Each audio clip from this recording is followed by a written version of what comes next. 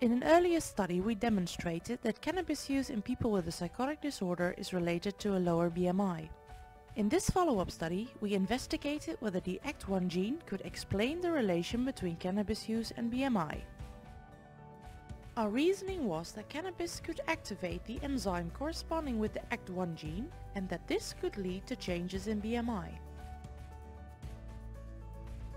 In 623 patients between the ages of 15 to 50 years, we found that people with a certain risk version of the AKT1 gene had a greater chance of using cannabis than people with another version of the gene.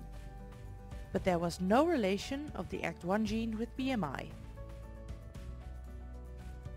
So although we again demonstrated that cannabis use is associated with lower BMI in people with psychotic disorders, and we found that a risk version of the AKT1 gene increased the chance of these people using cannabis, we did not find evidence that the AKT1 gene can explain the relation between cannabis use and BMI.